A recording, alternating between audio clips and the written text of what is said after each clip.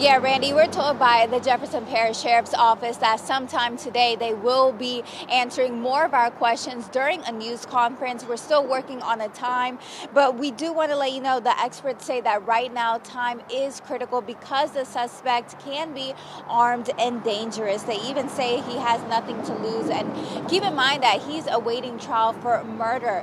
So take a look at your screen right now. We want to show you what the suspect looks like. This is Ruffin. And police say he pepper sprayed a deputy, stole her marked unit, and ran. The police unit was found, but again, no sign of the suspect.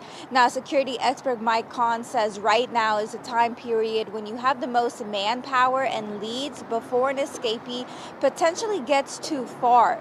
He says with these types of cases, people don't act alone. At some point, he has to have had some sort of help post-escape as far as what he's doing, where he's going, or where he's staying right now.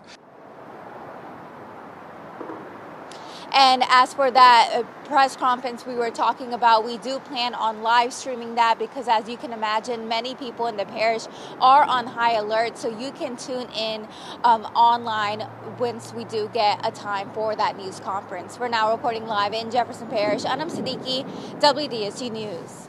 Anam, thank you for that. And to see that video once again and to get the latest on the escaped inmate, you can visit our website or our free mobile app.